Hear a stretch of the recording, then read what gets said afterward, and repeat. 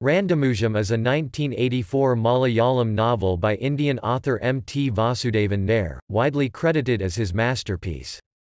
The work won the Vayalar Award, given for the best literary work in Malayalam, in 1985. It also won the Muttathu Varkey Award in 1994. The novel has been translated to multiple languages. It was translated into English as Second Turn in 1997. Another English translation by Gita Krishnankutty published in 2013 is titled Bhima, Lone Warrior. The novel is a retelling of the Indian epic Mahabharata from the perspective of Bhima, the second Pandava.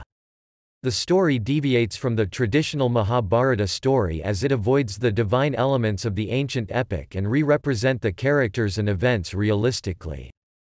One of the reasons critics cite for the novel's cult following is its revisionism, that was a first time in Malayalam literature.